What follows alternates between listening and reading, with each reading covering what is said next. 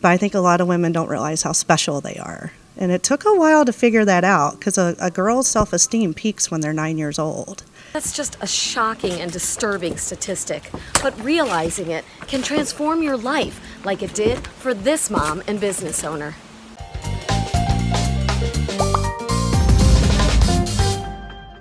I'm Diane Moca. Welcome to Working Mom Warrior, where we help you stop stressing out and judging yourself so harshly by watching stories of other moms who have just as many flaws as we all do. Jamie Ravel is one of those women. She got a degree in history, made a name for herself in the college softball world, and started her own business selling Mary Kay cosmetics, all before she was married. But after she had her 2 children, her needs seemed less important, and her confidence suffered. It's almost like I had to rehabilitate my self-esteem. Motherhood was taking a toll until Jamie made a change. We have no family close to us. So I did, after the first year of struggling, finally decide to have some in-home care a couple times a week. After Jamie hired a nanny and a business coach and connected with her mentors at Mary Kay, she began to regain her self-worth and find her own version of work-life balance. It was a learning process. There were times I was like, what am I doing this for? And then now it's just, I've learned peace. Like I've really learned to have a peaceful harmony between both.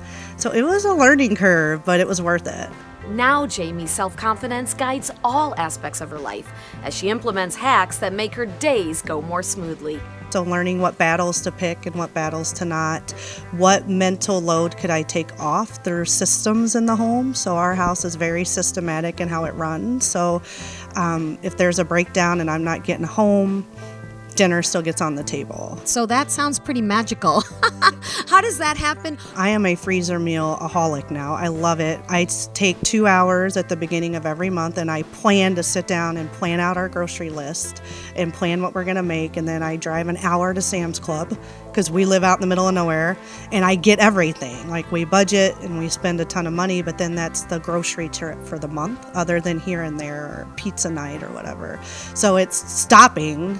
Like a lot of women won't just stop, but it's stopping the hecticness to sit and plan. So I do a lot of planning time. Jamie also recommends moms like you plan specific things that make you happy. Every month I schedule in playtime first. So things that are going to bring me joy that I look forward to, I schedule one thing a week, and then I plan my family and God time, and then I plan my work around all of that. And that creates energy for me. So I have stuff to look forward to. My nail appointments are scheduled for the next 6 months. So I schedule my life around my nail appointments because that's like my time. And it's silly, but it's not. And I find women have a hard time doing that part. And I'm a better mom when I have those moments to myself. And I think it's teaching my kids too, like take care of yourself too, so then you can take care of others. And when unexpected problems arise, as they always do, Jamie now has the self-assurance to put it all in perspective. I've learned to really stop if I'm getting triggered to say, is this going to matter in 5 years? And that has really helped me a lot. And I don't really get overwhelmed. I've really relaxed. Kids have really chilled me out a lot. So, but again, it took a lot of personal growth and that conscious effort of knowing when I'm going to get triggered and getting ahead of the issues before they start. So it's a lot of being proactive. Jamie's trust in herself has even led to success in her business. We could live on my income if we had to, and that's what I'm working towards too. He has a great job now, but if something happened to him, I could support our family with the same lifestyle we have. So it really is, the sky is the limit. I think where people are skeptical is when they're told you can just make all this money without working.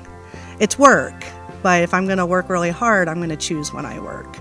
Jamie says women can reach their goals by looking inside, rather than comparing ourselves to others. Find out what is awesome about you and own it, and don't feel bad that you feel good about that. And once you understand really what value you bring to the world and to others, you will take care of yourself, because if you're not, you can't give that gift to other people. You can't give other people energy if you don't have it. And you stop seeing other things as competition, or other women as competition, or whatever as competition. Like you just feel, it really is corny, but you feel the love everywhere. So it's great. So.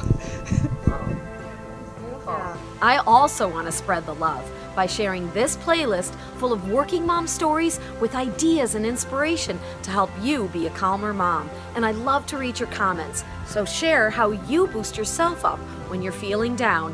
And don't forget, spread a little of your own love to another mom who needs it.